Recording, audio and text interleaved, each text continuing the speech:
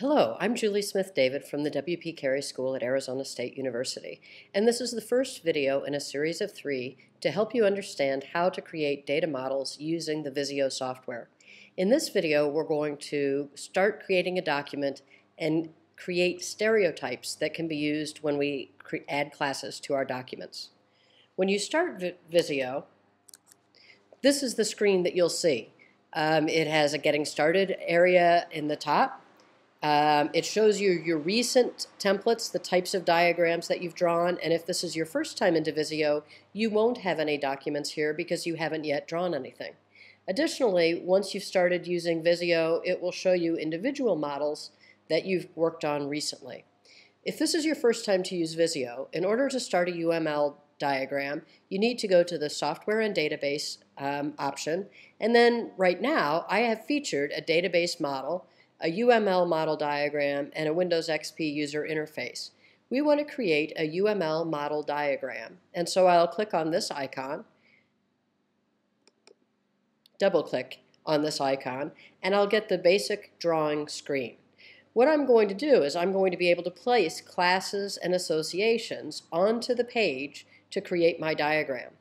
However, before I do that, if I'm going to be using stereotypes, it's easiest if you add your stereotypes to the template before you really get started with the classes. So I'm going to show you how to do that in this introductory segment.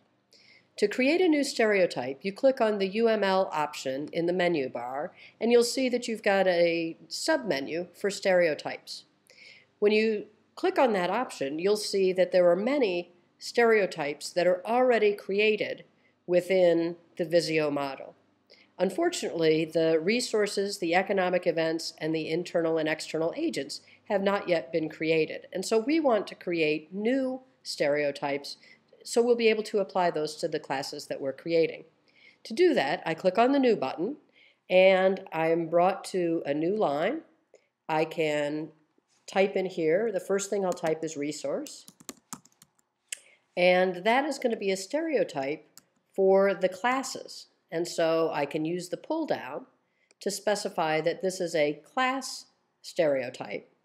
And then once I've done that, I can duplicate this and it'll already fill in the class. Now I can say I want to add a stereotype economic event. I can duplicate that and I can have a stereotype for internal agent. And I can duplicate that, and I can have a new stereotype for external.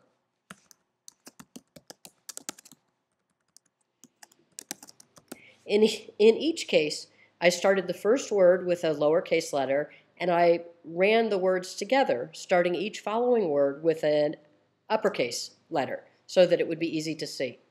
Before I complete this, I'm going to click OK. And now I have added these stereotypes to the model.